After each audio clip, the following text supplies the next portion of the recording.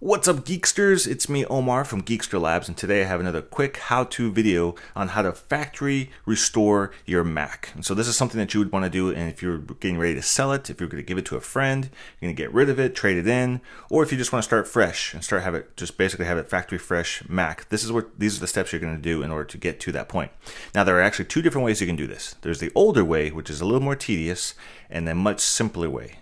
And the simpler way is for newer Macs, newish Macs. So let me show you guys how you could verify what kind of Mac that you have. So first off, there's two things we need to make sure we have. So if you go to the Apple symbol in the top left corner and go to About This Mac, you want to make sure first off that you have Mac OS 12, so your Monterey, that you're using Monterey. Make sure you have that version. If you don't, update your operating system to Monterey. And then the second thing you need to check is the processor. So there's two different types of processors in the newer Macs that you need to verify that you have. So first one we'll look for is the Apple Silicon. So if you have an Apple Silicon one, if you look down here where it says processor, it would say chip right there. And if it says chip, it would then say Apple M1 or Apple M2, depending on when you're watching this video. There may be Apple M5s by this point, but either way, it'll say chip instead of processor, and it'll say Apple M1. Obviously, I don't have that on this Mac that I'm using here. This is an Intel-based Mac, so now we need to verify to see if it is a Apple T2 security chip processor. So in order to do that, we're going to close this window. We're going to go back to the Apple menu in the top corner and see where About This Mac is. If you hold down the Option key, that will now change to System Information. So hold down Option on your keyboard when you're mousing over this, and then click on that. When you click on that, you'll have this window that pops up here. Lots of more information, but now we're just going to go to Controller. When you go to Controller, there we go, model name, Apple T2 security chip. So it shows right there that I do have a newer MacBook. This is a 2018, so that means I will be able to do the simpler version of this, which is erasing all the data. So if you have an older Mac and you don't have either one of these options, the M1 or the T2 security chip, don't despair. I'll put a link in the description to Apple's support page to show you the steps that you'll need to do in order to erase your Mac and have it be factory fresh.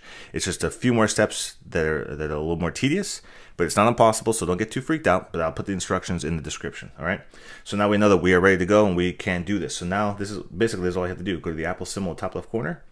Now we're going to go to System Preferences to open up System Preferences, and then you're going to go back up to the top File menu and click back on System Preferences. And now there's a new option that says Erase All Content and Settings. Super simple. Click on that. From here, we're going to type in the admin password that you use to log into the Mac.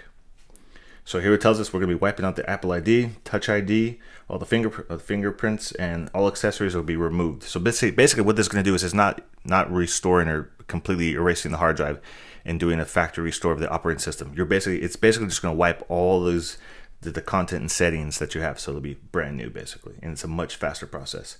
After that, it's asking for the Apple ID password, so we're going to type that in, and when we type that in, it gives you this menu right here. You're about to erase all content and settings from this Mac. All data, settings, and apps will be erased. This cannot be undone. All you got to do from here is click Erase All Content and Settings, and then it will give you a new prompt on the screen, and it'll look like a brand new iMac. So let's go ahead and do that now. And there we go. We have the Hello menu. So basically, if you are going to be selling this, giving this away, whatever you can do with it, at this point, you have nothing else you have to do. You're done. You're finished. You shut it down, put it away, get ready to give it to your friend to sell it, whatever it is. If you continue going through the forward of this process, you're going to be setting it up basically all over again, and that's not what you want to do. You want it to have factory fresh, unless it is what you want to do. If your whole purpose of this was to start fresh, maybe the computer felt like it was running a little bit slow, you want to start completely factory fresh, well then you would go through the process here and set it up for yourself. But if that's it, you're done, nothing left to do, close it up and get rid of it and go sell it or trade it in or whatever it is you have to go do. So hopefully this video was helpful to you guys. If you want to check out some of my other videos, I got 2 other clips over here you can click on. And if you'd like to subscribe to my YouTube channel for more helpful how-to videos like this, make sure you click on my face and don't forget to ring that bell to be notified of all my new reviews and videos as they pop up on my channel. And I'll see you guys in the next video.